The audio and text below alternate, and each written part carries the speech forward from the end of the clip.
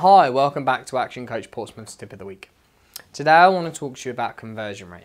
Now, many business owners that we meet quite often say, look, we want to increase the revenue of the business, we want to increase the number of customers we have, and we want to increase the profitability. For me, this is the quickest way to do it.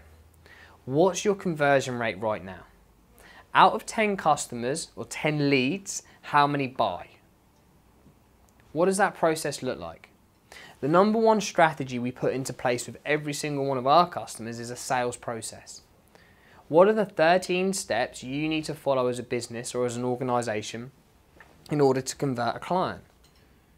If you were to convert a client in the easiest, fastest way possible, what are the steps you would follow? How would you engage them? What would you send them?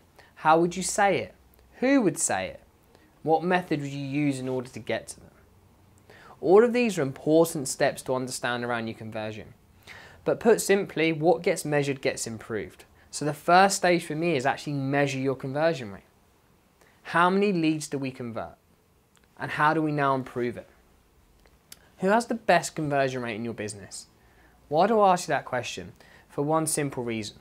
Use them to train the rest of the team. Or use their process as the base process.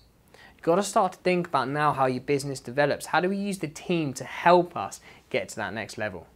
Who has the best conversion rate and what process do you now need to improve on the overall conversion rate of your business? If you want some help or guidance with it, it'd be great to speak with you. I look forward to speaking with you next week and have a great week in business.